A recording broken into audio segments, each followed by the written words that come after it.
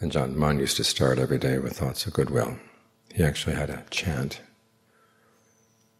that specified the 10 directions, beings in all 10 directions. And then he classified the different kinds of beings. He started out with beings in general, and then went to human beings, devas, beings in the lower realms, men, women, noble people, people who are not yet noble. Take a good while for him to keep spreading goodwill in all directions. And it's a good way to start the day. It establishes you here in the middle. You can think of the people in the various directions that you know, and then spread it out to all the people even you don't know.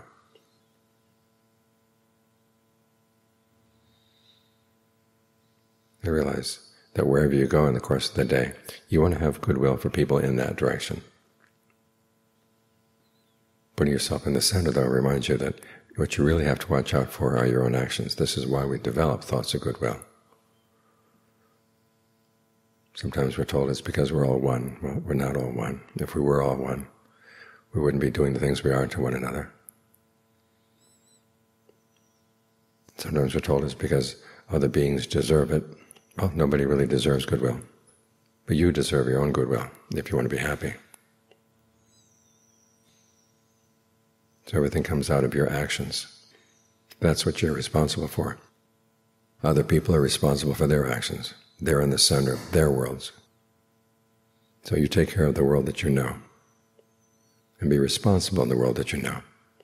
And remind yourself every day you establish the parameters.